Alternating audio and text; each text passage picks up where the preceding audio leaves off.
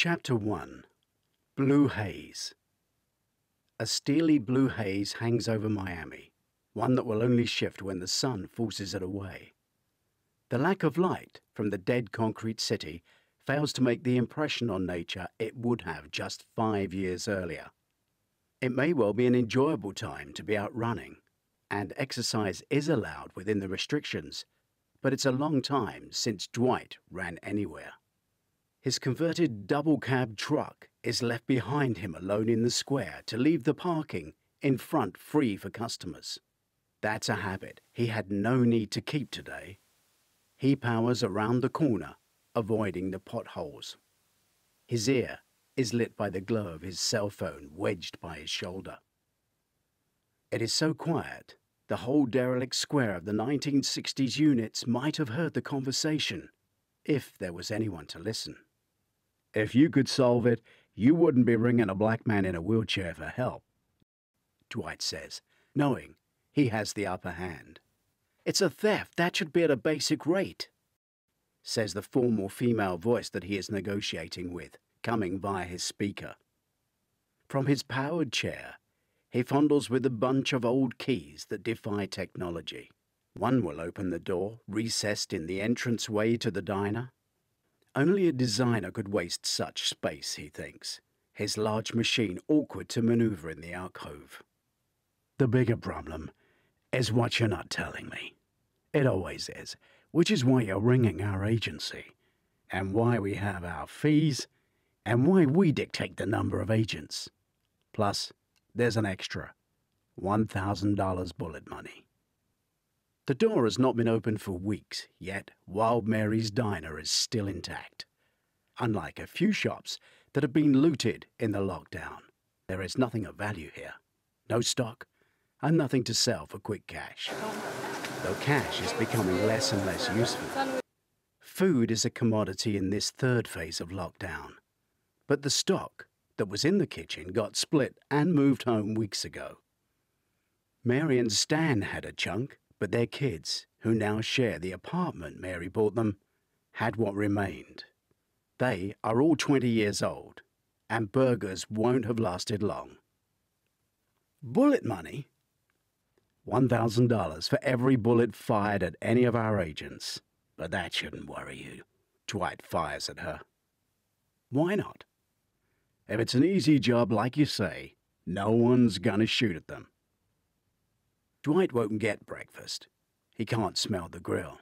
He can't hear the daily concert of Stan's songs, the ones he's been singing since his days of touring music theaters, from Pensacola to the pier at Cocoa Beach, along Florida's Emerald Coast.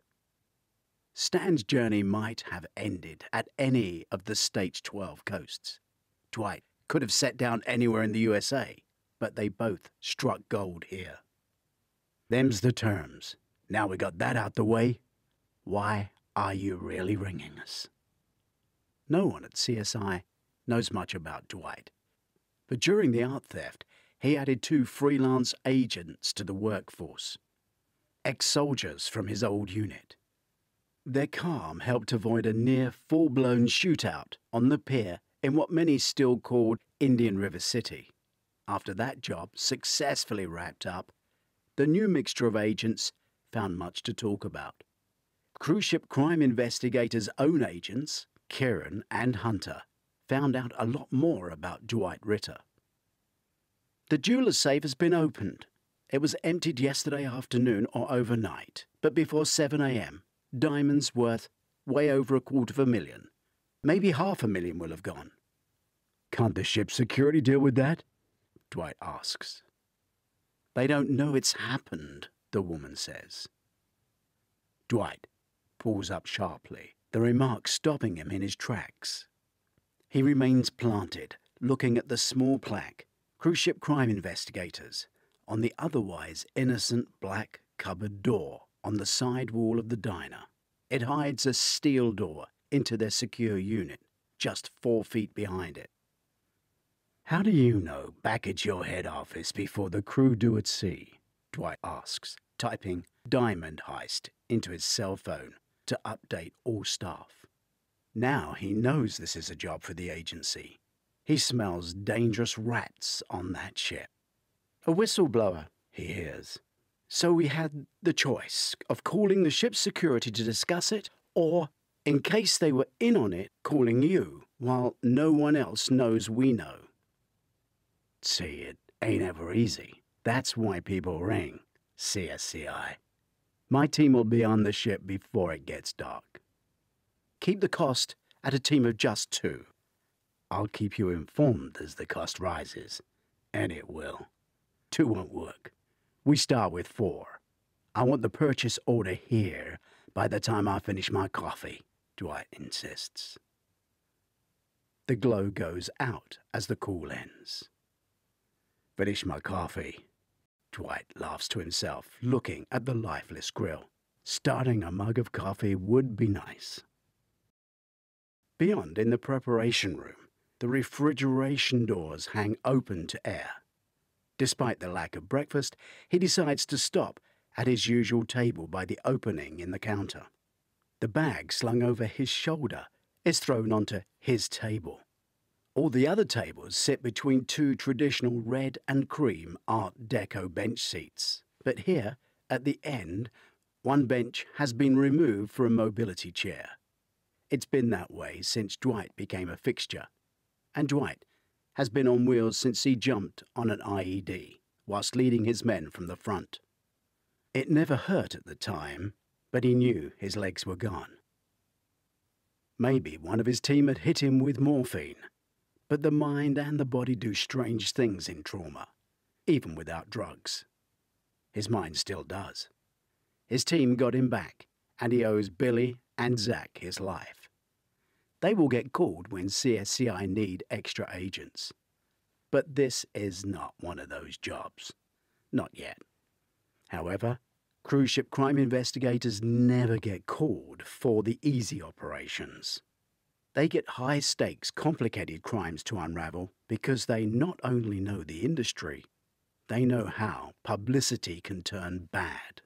Social media is so fast, there is often no time to refer to head office. CSCI know cruising and are trusted to make quick decisions. Dwight's cell phone is on the surface, ringing out. A deep female voice answers with a muffled Eastern European one-word drone. Nothing recognizable. Betty, get your ass in the office, girl, and read your texts on the way. Dwight instructs. He doesn't want a conversation, and he doesn't want to give her the chance to say no. She is still grieving. Work will be good for her. He spins his chair and hits the cell to end the call. Before any of these lockdowns, Dwight was considering the world-class prosthetic limb center in Uptown Miami. It had taken a lot of targeted banter for him to rise above self-imposed barriers. Fighting to walk again is not only a physical torture, but an explosion of his post-traumatic stress. He may have commanded a major military special ops unit, and now be the quick-thinking CSCI point man and head their technical hub, but he conceals his own dark periods. He doesn't have time for those thoughts. He makes another call. Croc, send a 1-stage contract. Details to you on a text. I'm going to need a plane. Stand by on that. Dwight hears the door open, and Kieran Phillips arrives in the diner. He was a commander too, in the same war zones. He is very British, originally from a tank regiment, but since spent many years working deep cover behind enemy lines. Exactly the type of operator Dwight's unit was sent in to get out when everything went tits up, as Kieran would say. Women especially love Kieran's posh British accent that draws the listener in. However, they have all been locked down again for ages and seen no one. Phillips, reporting for duty, Commander Dwight Ritter, sir? Kieran says formally as he drags a finger along the table for dust. He is pleased there is extraordinarily little dirt, considering the place has been closed for at least 6 weeks. Cars, planes and ships have all been grounded due to the latest D variant of the virus entering the country. so there has been little pollution again. Stand down, Phillips, and stick this up your nose, Kieran. The amusing pizzicato banter is back. Dwight telling Kieran Phillips to stand at ease when he is outranked here, in the business, and by past military rank. Kieran is his boss. Are we not going next door? Kieran asks, pointing at the innocent black door that was once a utilities cupboard. Dwight ignores him, tossing COVID test packs onto two of the dining tables away from him. Wild Mary smashed a hole in the wall between the units to mend a leaking pipe. The hole got filled by a reinforced wall and a steel door as they moved in and built a high-tech hub. Now, using the broom cupboard as an entrance to their unit has become a habit. Even though they park around the corner in the shopping centre that closed long before the pandemic, they all walk past their own street door, past the corner of the diner and around to the front of the attached unit. The restaurant has both aspects, from front and side. The L-shaped diner has become home. Mary and the kids have all become essential parts of the extended investigation team, who all want to get onto the cruise ship every time CSCI have a contract. However, no one will race to volunteer this time. These ships are locked down and going nowhere. They have no guests, so will feel like soulless floating tin prison ships. Maybe that is why someone, or a small team, think the valuable gem safes on board are easy pickings. "Yo," Hunter says as he swings the door open and the tiny bell above it rings for the third time. His entrance is louder and less formal than KP's. He sees Kieran at a table by himself reading the instructions to the sterile pack. "Won't they do that at the airport?" "I send them the tests done in the last 12 hours, Dwight says. He is in charge of CSCI, although it's owned by the two men before him, Commander Kieran Phillips and Hunter Witowski, of undisclosed military rank. "There's a system ripe for abuse," Hunter offers, stating the obvious flaw in the structure. "You'll be shipping out today," Dwight says. "What's the rush?" Kieran asks, not that he's objecting. He doesn't have a wife and a new baby like Hunter. "We need to be all over that ship before it gets around there's been a robbery," Dwight explains. "No one knows." "We'll keep it secret while we're investigating then," Kieran says sarcastically. The two powerful men sit and wince at the uncomfortable deep swabbing of their noses, then wait for the flow test results. Dwight is on the phone, organising transport. It is remarkably quick and easy for him. Hunter has his cell phone to his ear, but while waiting for a reply, he is watching Dwight. "You're not opening the hub, or we're not allowed in till we pass?" Hunter asks when Dwight finishes his call. "I thought this job might be easy enough for me to run from home," Dwight says.